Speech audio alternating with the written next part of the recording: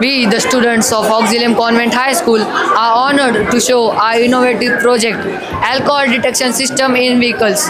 In India, in the last year, over 1.7 lakh deaths took place due to drink driving. To prevent this, we have made this project called Alcohol Detection System in Vehicles.